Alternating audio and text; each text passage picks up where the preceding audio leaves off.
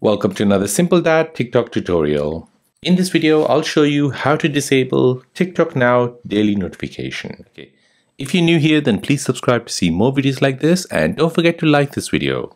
So TikTok Now notification is a daily push notification that alerts its users it's time to post now. A notification with lighting emojis telling its users to share their daily random moments. So let me show you how to turn off this notification. So first you want to open up your TikTok app. Next you want to tap on profile at the bottom right. Now you want to tap on the three lines at the top right. Then you want to tap on settings and privacy. On this page you want to tap on notifications.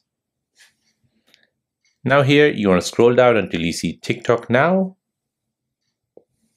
So you want to go ahead and disable daily notifications. So go ahead and toggle it to the left hand side. And now you have disabled daily notifications for TikTok Now on your iPhone. If this video is helpful, then please subscribe to see more videos like this. If you have any other questions, then please let me know in the comment section down below. Thanks for watching and see you in the next one.